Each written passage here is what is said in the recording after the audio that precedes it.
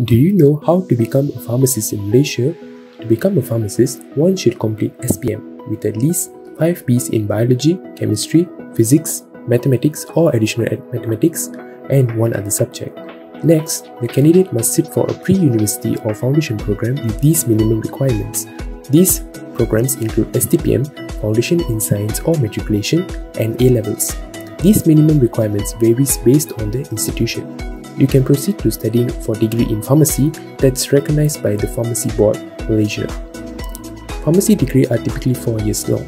During your studies, you'll cover various pharmaceutical subjects and basic medical sciences. Conducted by PBM, the exam consists of multiple choice examination in an open book format and is a prerequisite before you can start your provisional training. To apply to become a provisionally registered pharmacist, you will need to have your academic transcript, graduating certificate, and your qualifying exam certificate. After your PRP training, you can apply for fully registered pharmacist. As an FRP, you'll be able to distribute, sell, import or export drugs and certain chemicals. Thank you for watching. Follow my PSA for more updates.